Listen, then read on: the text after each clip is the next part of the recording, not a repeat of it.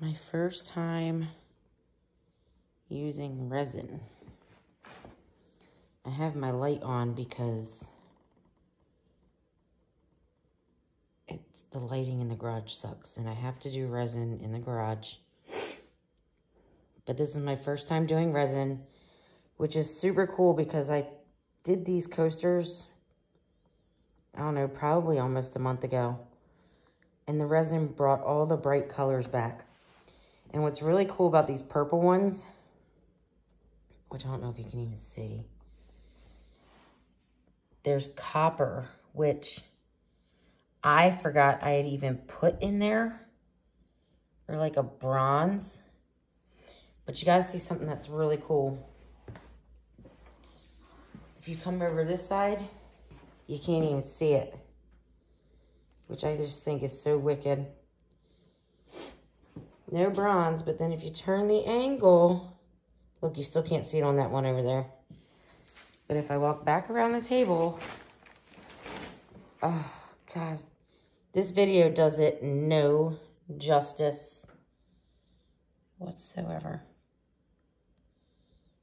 But I, my friends, am a fan of resin. It's messy. It smells bad. You gotta torch it to keep it warm. And I messed up on one, torched it a little too close. So right there in that little spot, which from far away you can't really tell too bad, but I'm not gonna sell that one. So this will be a 3 set versus a 4 because perfection is everything. And then my green ones, gosh, I just really pulled out the blue and the yellow in them. Ah, I'm just so excited about these. I mean, you guys have to see them in person. The green is a lot darker than it's looking. But man, oh man. And then, of course, these awesome coasters I did a while ago that I'm finally got brave enough to try resin because I wanted them to be heat resistant, obviously, because they're coasters. So 2 sets of 4.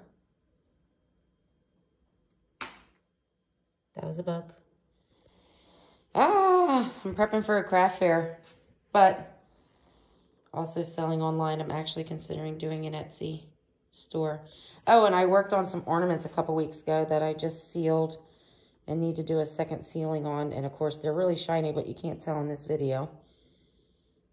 So I sealed them yesterday. Anyway, see ya.